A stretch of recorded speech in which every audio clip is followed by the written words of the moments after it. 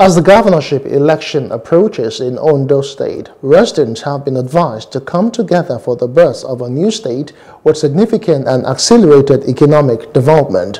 This call was made by the Director General of Asiwaju Mandate Group AMG Ondo Chapter, Muyiwa Asagunla, during the official unveiling of the group in Akure, the state capital. Now, he explained that the movement conceptualized by the Minister of Interior, Honorable Olubumiojo, was born out of having a stable political landscape and finding a common ground for victory without bias against any aspirant within the APC field.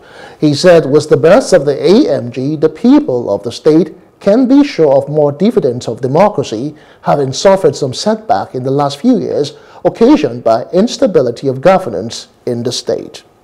We are committed to delivering tangible benefits to every citizen of Ondo State, ensuring that our collective aspirations are realized through good governance. Aim is to build a platform where every voice will be heard and every perspective is valued.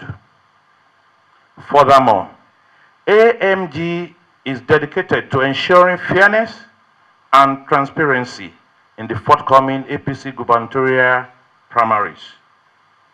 We believe in providing equal opportunities for all aspirants, irrespective of background or affiliation. The next governor of Ondo State will be the governor that will recognize, should be the governor that will recognize the party and respect the party hierarchy.